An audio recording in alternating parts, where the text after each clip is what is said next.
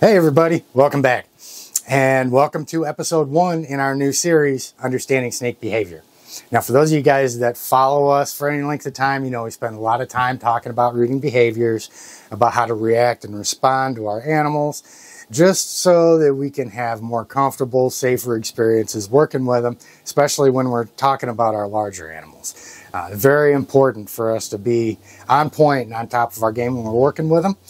And now that we've got a few hundred videos on the channel, I thought it was a good idea for us to start consolidating some certain topics into series like this to make it more accessible for folks, make it a little bit easier to find the help that we're looking for. And of course, we always encourage you guys, we've got a lot of good videos out there on handling, shows some unique situations and stuff. By all means, get on and check that stuff out. But today we are going to start our first episode in the series. And our friend, Mr. Silent Bob, our Sri Lankan python, who's not going to face the camera for us, is going to be out helping us today. So don't go anywhere. We'll be right back on Intrepid Exotics.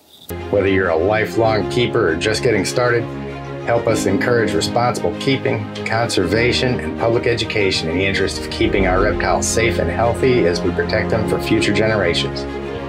You're invited to spend time with us as we experience these awesome animals together on Intrepid Exotics. Now, for those of you guys that don't know Mr. Silent Bob right here, he's a Sri Lankan python, as I said, and he is probably our most famous success story. We did an entire series on him, and I'm going to link that in the end screen so you guys can watch that if you like. It's a really good example of taking an animal that's really terrified of people, very difficult to handle, wants to fight, wants to bite, doesn't want anything to do with us, and turning them into a manageable animal like you see here. You know, for any of us that keep these animals, it's really important that we do our best to make them being kept as enjoyable as it can be for them. And of course, we don't want to be afraid of them. So it's really important that we devote some time to understanding them. That's the key to being able to enjoy keeping them and not have to worry about things like getting bit and musked on, stuff like that. And of course, guys, as within all my videos, the link for USARK.org is down in the description. I strongly encourage you guys, if you are members of USARK, make sure you're checking in with them periodically, or check in with me every Saturday at 7 when we go over our recent USARK alerts and anything that may require our attention. If you're not familiar with USARK, again, go down the description. The link's right there. Click on it. Look at it. We really need people to be involved and get your memberships, get involved with the legislation and stuff like that just coming out. It's really important, and they are the most instrumental tool the reptile community has to ensure that we're able to keep our animals and keep interacting and keep enjoying them the same way we always have. So of course, in this video, this is an introduction.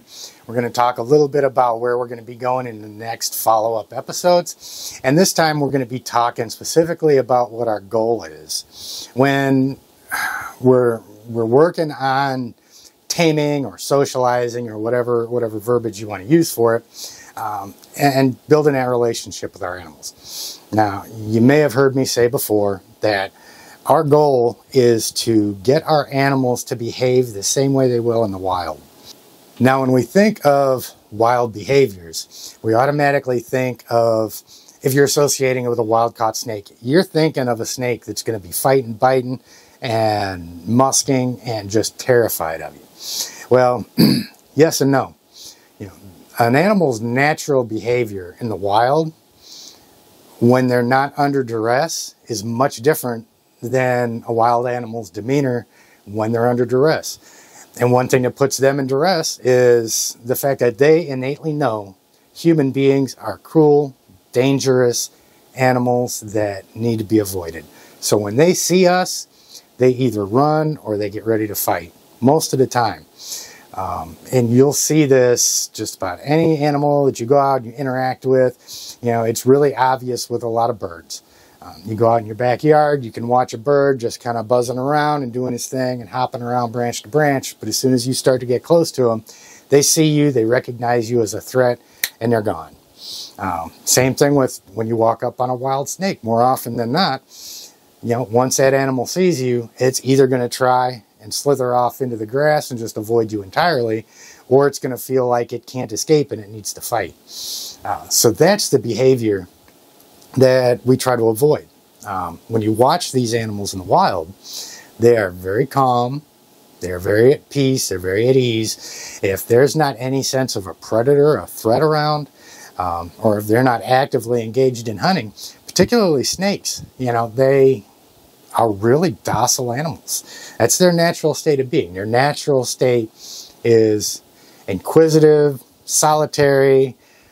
You'll see them on a regular basis, just kind of cruising around, exploring, looking for a place to den up, looking for a place to warm up. They focus on maintaining their balance. And if you really watch their behavior in regards to their temperature regulation, you'll see what I'm talking about. You know, snakes have got a certain temperature range that they're comfortable in, and a lot of times if you see them moving around, they're just working to find that balance between their environment and their body temperature. They want to find just that right spot, and it's a really relaxed demeanor that they've got. That's the same thing that we want to achieve when we bring them into captivity. When you bring a wild snake in, they're terrified of people, just like little Bob was here. My very first time handling him, probably my first 3 times handling him, terrified. As soon as I go in there, he'd start striking and biting and musking and everything that he could think of to save his own life because he saw me as a threat. Now, under normal circumstances, you're not going to just walk out in the yard and see one of these animals flailing around like that because it's not their natural state. So the first part to understanding snake behavior is to understanding what their natural state is going to be. And now that we've talked about that a little bit, you know, we can talk more about our goal being to get them to cooperate just a little bit when they're out. At least he's not biting me anymore, so that says something. But our goal is to allow our animals to not fall off of our backs. There we go. Is to allow them to feel comfortable just like they would out in the wild, and do that while we're handling them. Do that while they're crawling all over us and stuff like that. That's the state that they're the most comfortable in. So that's what we want to help them do. So the way that we do that is by observing them in the wild, observing their behavior in captivity, and trying to get inside their heads and determine what it is that they're thinking. Now, you'll hear different opinions about what capacity for thought snakes have. I happen to think that it's pretty high, especially in your larger snakes. My reticulated pythons are really keen in a lot of respects. And at this point, having had them long enough, it's fairly easy for me to look at them and kind of figure out what state of mind they're in. There's going to be 4 main, I'm going to say 5 main categories that you're going to be able to classify the state that a snake's in. They're either sleeping, of course, which can be difficult to determine on an animal that doesn't have any eyelids, or they're going to be in food mode, actively pursuing a meal. They're going to be defensive or frightened or ready to defend themselves and so forth. Or they're going to be in thinking, exploration mode.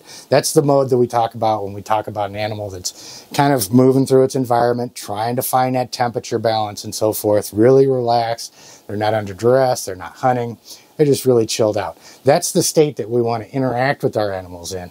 And part of the whole process of being able to recognize their behavior is that's the only way we're going to know when we've helped them achieve that thinking, comfortable state, the state that we want to work with them in. And the other mode that you may find them in is a breeding mode. And you'll find, as in with most animals, the breeding behaviors can vary. A lot of animals get really aggressive around breeding time, and snakes are not immune to that either. You'll see it's particularly noticeable, like in male retics and things like that. Snakes that are really athletic and reactive to begin with, when they get into that breeding aggression, it can be really frightening. So again, this is what this series is going to be addressing. Now that we've identified the fact that our animals are naturally pretty calm creatures, And the only time they really get disrupted is when we bring them into captivity. Now we can look into exploring more specifics on how we recognize their body language, what it is that they're telling us, and we'll also talk about some methods that we can use to help change their frame of mind. And this is something that we talk about all the time when we talk about tap training and things like that.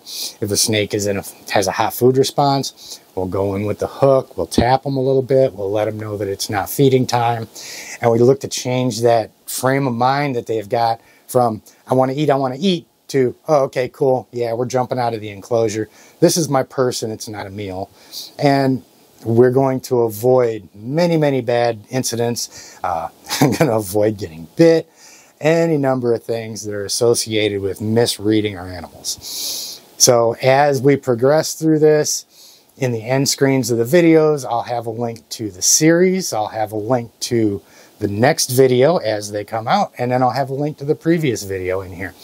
Now on this one, just for the sake of conversation, since we've got little Bob out here, I'm going to link the series on the Sri Lankan in the end screen, so you can kind of clearly see firsthand how we take an animal that's extremely defensive, extremely scared, and work with him, get him comfortable, and get him to the point where he understands that he can trust me, and I can now trust him, and we can interact peacefully and have a great time.